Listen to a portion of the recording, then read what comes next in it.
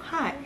I decided that I wanted to make a video wrapping up my first 6 months of 2023, what I read during those 6 months. This is a stack that you can't fully see, which is fine. Is it? It's gonna have to be. This is a lot of books. For me, this is a lot of books. I counted. There is one missing that I do not own that I read. So in all, in the first half of this year, I have read 20 books. And that's crazy. So there's 19 right here. That is so amazing. I'm so proud of myself for doing that. Thanks to maternity leave, it was possible. I feel like my pace has really picked up the older that my baby has gotten, and she's established a better sleeping routine. So then I've had more free time, and it's great. I think I'm just gonna start because I really don't know how much I'm gonna end up talking. So the first book that I read this year was The Book Thief. It had taken me a long time. I actually started it in 2022 when I was pregnant, and then had the baby and just took a huge break. And this was also when I was annotating, which I kind of want to get back into, but it definitely makes reading take a little bit longer. But then you can go back and read like your favorite passages, and it's really cool. So I think I do want to get into annotating and maybe make a video on like what I like to annotate and how I do it. Yeah, The Book Thief, I rated this a 5 out of 5.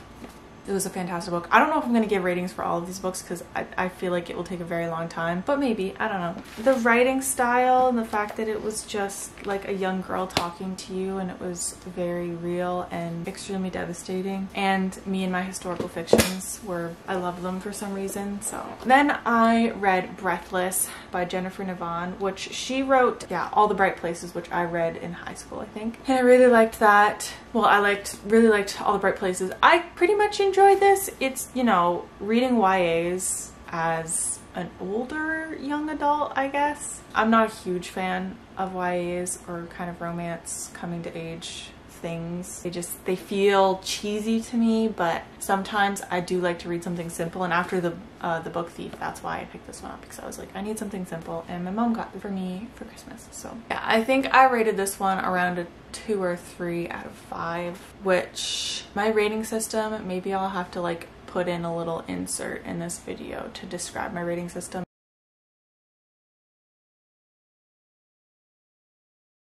A 2 out of 5 is pretty average, I'd say. Next, I read The Secret History. Now, Brittany Broski has some explaining to do. She is the reason, well, she's the main reason. I had heard a lot of people talk about how much they loved this book and like the dark academia, and it was so well written, and people loved Donna Tartt. So I had really, really high hopes about this book, and let me tell you, it looks small, but like the writing is also small and the pages are incredibly thin. This book is like 540 pages long. It was so much to get through, but I was so determined to finish it because I thought everybody loves this. Anyways, I gave this like probably a 1 star out of 5, maybe 2.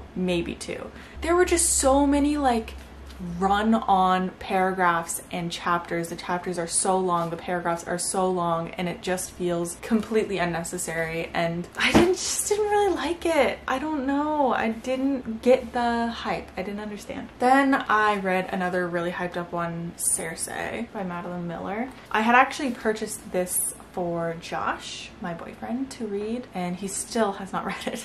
I figured I want to read Madeline Miller's books, so I gave this one a read. It was good. It was not as good as I was expecting, but again, I feel like I really get my hopes up in all of the hyped up books, and I feel like it's very difficult and kind of unfair to expect really hyped up books to meet everything that you were hoping for. So I don't want to rate this badly. I'd say it was about a 3 or a 4. Yeah, that's a really good rating, honestly. A 3 out of 4 out of 5. I just think that maybe Greek mythology is not really my thing unless I can brush up on all of the gods and stuff. I just feel like there was a lot of me trying to figure out who the hell they were talking about. The Inheritance Games, another one that was going around Book Talk. I wanted something mysterious to read. Now, I think I was talking to Josh about this. I think I would have really enjoyed this in high school. I think this would have been probably among my favorite books if I had read it as a younger, maybe even junior high actually. I feel like more junior high would be appropriate. But yeah, it felt kind of young. There were a lot of cool like puzzles and stuff, you know, as a 24-year-old. It wasn't like super mind-blowing, I guess. I think I gave this about like a 2.5 out of 5. It was pretty good. I don't know. Pretty good. And then I read the finale in the Good Girl's Guide to Murder trilogy. Now this one I actually was pleasantly surprised about. Obviously I had read the first two. They are really easy to read very quickly. They're one of those books that you can just like pick up and not want to put down. It's super easy to read and pretty interesting. I like the concept. I feel like it's kind of a unique concept. Kind of gives me like Pretty Little Liar vibes. Maybe that's why I enjoyed it, because that was my guilty pleasure watch while I was pregnant. Yeah, I think there were moments where I felt like there were like some corny bits and pieces, but they are YAs, so like it's understandable completely. I think this is a great series, honestly, if you want something that's easy to read and it's a bit mysterious and just gives me like high school vibes, like makes me want to go back to high school even though I fucking hated it. I think I rated this about a 3 out of 5, maybe a 3 or a 4, because I think there was a lot of stuff in here that I was not expecting. And also the layout of like, there's the podcast research and all of the interviews and stuff interspersed with the actual novel. I really enjoyed that. This Babel, this was my first 5-star rating since The Book Thief. The Book Thief was my only 5-star rating that I think I've ever given. But then again, I've only just gotten into reading books the way that I have been reading them lately. So Babel was, honestly, I feel like everything I was kind of expecting out of A Secret History and more. And I was really just surprised at how much I really loved this book. I hear some controversial things about it, like it's a little preachy and whatever. I don't think it's preachy. I think it's really well written. I think the things that they talk about in it are obviously relevant and make sense with the story and the characters. Oh my god, I can't even describe. I need to reread this book. I really need to reread it because I've had other people come to me and say that they didn't like it, and I'm like, what the hell am I missing? Because I was obsessed with this book. I did mark off a couple of bits in it that I liked, but I want to fully go through it again and annotate it. This book made me cry, and I don't ever remember a book making me cry. But this one, fully, I was like sitting over on the couch, bawling my eyes out at the end of it. So then I finally finished Empire of Storms, which, as you can see, the first half I was annotating it and then did not at all. It took me so long. Like, this was another one that I had started in 2022 and then just had to like pick it up again. The Throne of Glass series, I just really love. I'm currently reading Tower of Dawn. I don't know. I don't think I'm a big fantasy person, which is kind of surprising. I feel like that should be my favorite genre, but I find it overwhelming at times. I do find that these later books, the bigger they are, the more stuff that they have, I do get a little bit more overwhelmed, but if I read them closer together, I should be okay, you know? It's just really hard. Like with ADHD, trying to keep up with this shit, it's a little bit hard, but really well written. Love the characters. Don't love the romance side. I don't want to give out spoilers, but there are some couples that I miss. I miss particular people when they were seeing other particular people and don't agree with the people that they've ended up with. I just don't. Empire of Storms, I would say a solid 3 out of 5. I feel like that's also I don't think that's an accurate rating just because I had such a long gap between reading it all. So I don't know, 3.5, sure. Then I read Where the Crawdads Sing. This was one that like everybody has been talking about. Everybody has been talking about. I have never seen the movie, and I also didn't know what the book was about. I just picked it up at, did I get it? Yeah, I got it at the used bookstore. I read this in 2 days, which was crazy. It was another one that was just kind of like really easy to get hooked into and really easy to read and just nice. That's how I would describe this book. It was just a nice read, and I would give it 4 out of 5 stars. I think when I initially read it, I said it was a 5-star book, but I don't know what I need to review my star situation because I don't know if I'm rating things accurately at all. Then I read Tomorrow and Tomorrow and Tomorrow. I was in love with this book. I could not put it down for at least like the first half. It is a very beautiful and well-written book. The characters, which I have seen people like say that they don't really like the characters, I personally loved Sadie and Sam so much. I loved the flashbacks to when they were kids. I just thought it was so beautiful. But then the timelines and the time jumps that happen in the second half and then where everybody ends up is not my favorite. I was incredibly disappointed in the second half. I wish I didn't have to say that because the first half was just so beautiful, and if I was rating it off the first half alone, I'd give it a 5 stars out of 5, but I think it has to be taken down to like a 3.5 because I was very, very disappointed in the end. I'm so sad to say that. I really am, because again, beautifully written at the start of the book. Okay, here's another one that I contemplated DNFing multiple times throughout reading it, and that is The Atlas 6. Another one that is just super popular and everybody loves it, and it's more of that kind of magic academia vibes. Oh, it was like painful. It was actually painful to read. Didn't like any of the characters. I didn't like, all of the moments felt forced. I don't know, the interactions and the descriptions and the way that it was written was like, there were a lot of repetitive words and phrases, and just didn't like it. I just did not like this book at all. I'm not going to bother putting myself through the sequel. Is it a trilogy? I think it's just, there's 2 books. I'm not gonna fucking bother with that. I have no interest at all. And I think for a star rating for that one, I'd give it like 1 star. Then I finally read one of Emily Henry's books. So I picked up Book Lovers at the used bookstore. I think I've said this before, but romance is not really my thing. It's along with YA. I tend to enjoy YA more than romance, honestly, because I find it hard to write well. Or maybe that's, I don't know. I feel like if I don't like a genre, I can't say that it's hard to write well, because if I already don't like it, that's my biased opinion going into how it's written.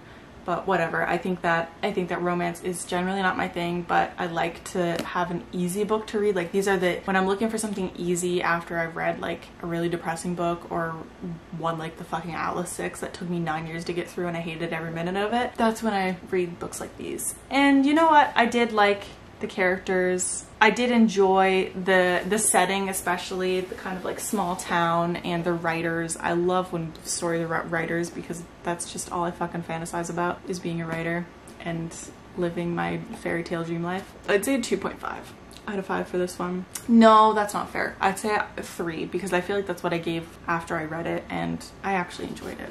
Then I read Song of Achilles, another Madeline Miller, another one from the thrift bookstore, the secondhand bookstore.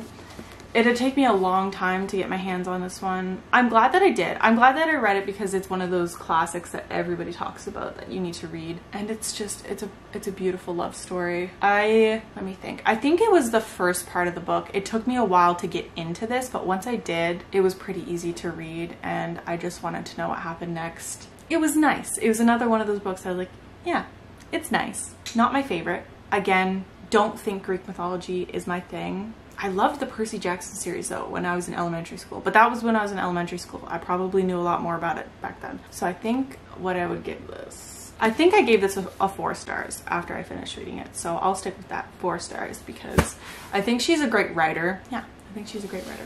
Then I got Yellow Face by R.F. Kuang, who wrote Babel.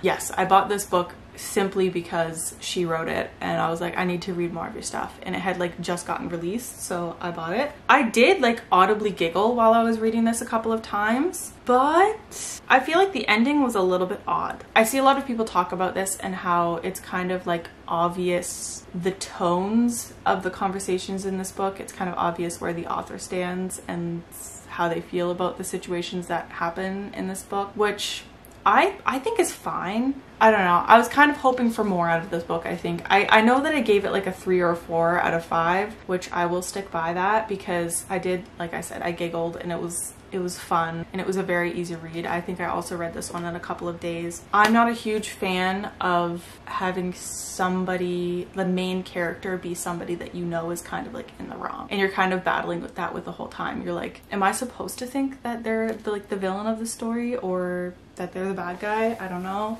I also think that that's a good thing. I think it's cool to have an ambiguous character. It's a decent book. She's a great writer though. I stand by that. I love her writing so much. I cannot wait to read The Poppy War. I've heard that it's very heavy, so I'm just gonna read a couple of easy books before I get into that.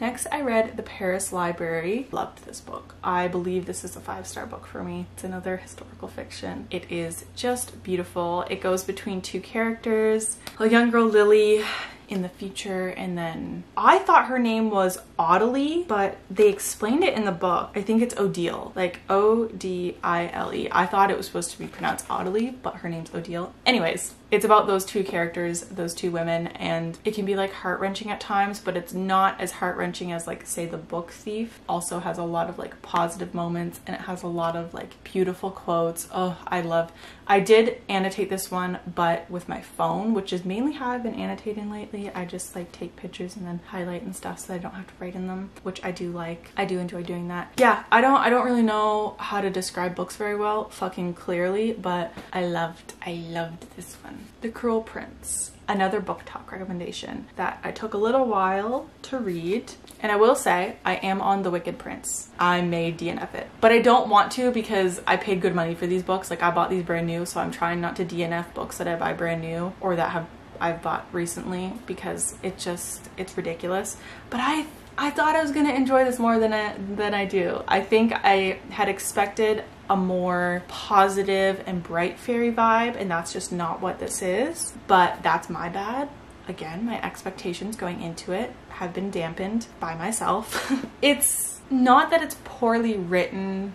I don't know. I feel like maybe I don't like the characters. I think I don't resonate with them at all, and I think that that's putting me at a distance while I'm reading it, and that's not enjoyable for me. So I think this one was a 2 out of 5 for me because it has good writing, but it's just not for me. Another 5-star. This is yet another one that was incredibly popular on like TikTok, Instagram, The 7 Husbands of Evelyn Hugo, but I actually was not disappointed by this one. This was another one that it was so easy for me to breeze through, and it's like a decent sized book, but like I loved this book. I could not put it down. It was so beautiful, had a twist that I was not expecting, and it had some lesbian romance, so that's just beautiful and gorgeous and everything that you need in a book. Her writing is awesome. I am kind of debating getting Malibu Rising by Taylor Jenkins Reid or Daisy Jones and the Six. I don't really know. I don't think I'm gonna like the Carrie Soto is Back. I don't think I'm gonna like that tennis book. I need some recommendations on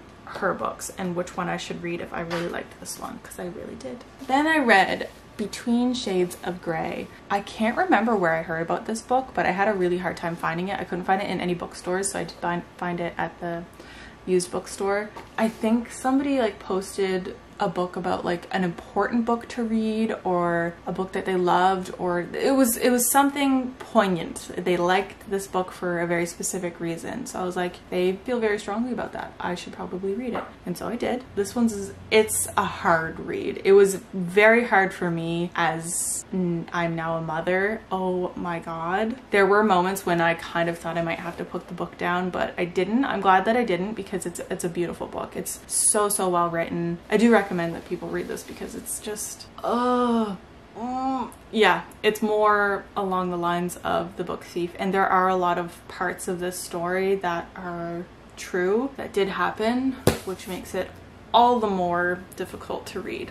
But yeah, it was a fantastic book, beautifully written. I think I gave that like 4.5 or 4.5 out of 5 stars, just because I had such a hard time with some of the content. So do read like kind of trigger warnings before you read that. And the last one that I finished was The Hawthorne Legacy. I honestly think that, so this is the sequel to the Inheritance games, and I honestly think that I didn't like this one as much as the first one, and I don't think I'm gonna read the finale. It was really hard for me because the relationships, I think the relationships were very corny, and those interactions with those people were very corny. I don't think that the actual mystery part of it was that bad. I just think that I have an issue with romance. I just do, I guess. I don't know. But that, oh my god, can I bring this? Let's see if I can lift this up. Oh dear. Oh my god, I did it! That is all the books that I've read so far this year. Oh my god, I made a mess. Oh. Yeah, and now I'm currently reading Tower of Dawn by Sarah J. Maas in the Throne of Glass series, as well as The House on the Cerulean Sea. Is that how that's pronounced? By TJ Klune. And it's very cute, by the way. I really like it so far. I'm not that far into it, but I'm really enjoying it. Anyways, yeah, I kind of want to make more videos about books because it is like I am hyper fixated on reading right now. It is awful because I'm spending so much money on it. But whatever. I think this Christmas I'm gonna have to ask for a Kindle because all of these physical books, they get so expensive, but they also take up so much space. And I just don't have the space for that. I'm sweating, it is too warm, and I need to clean up all of my books. If you watched this far, thanks. And let me know if you have read or are going to read any of these books, and then tell me what you think of them, because I'm always so interested in seeing, especially books that I love. I like to hear other people's thoughts on them. Okay.